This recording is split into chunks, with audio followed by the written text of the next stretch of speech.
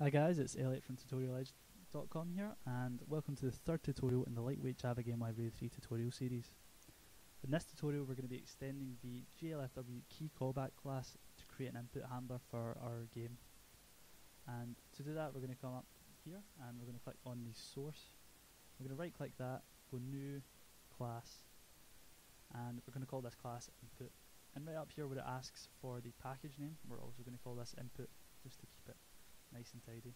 So click finish once that's done, and first of all in our new input class we're going to want to import the classes that we're going to be extending, and the class that we're going to be extending is import org.lightweightjavagamelibrary.glfwKeyCallback, and just so we can use some of the GLFW methods, static org.lightweightjavagamelibrary.glfw.star. Okay, now we're going to want to make our new class an extension of the existing GLFWKeyCallback class, and we can do that by writing right in here extends GLFWKeyCallback. And once you've done that, you'll notice that it's throwing up an error here. So hover over input and select add unimplemented methods, and that will give us our invoke method. So once we've done that, we're going to want to create a Boolean array of keys, and this Boolean array is basically going to save the state of every key. So public static Boolean array keys equals new Boolean, and we're just going to set this to an arbitrary figure, 65535. And once we've done that, we're going to want to go into the invoke method. Now just to make the code a wee bit easier to understand, we're going to change the parameters here. So it's going to be long window key scan code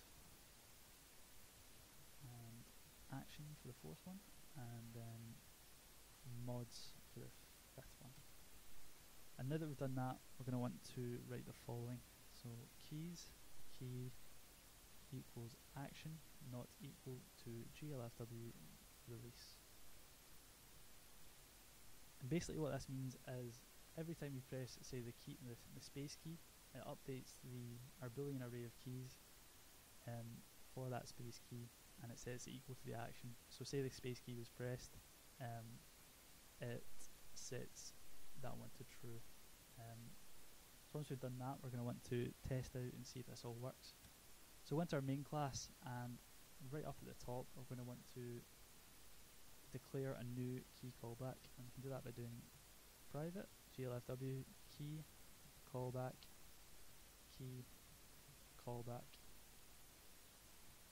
and we're going to want to import that again, hover over it, and once we've done that, we're going to want to set our Windows key callback equal to our new input class, and we can do that by writing the following right under where we've checked to see if our window equals null.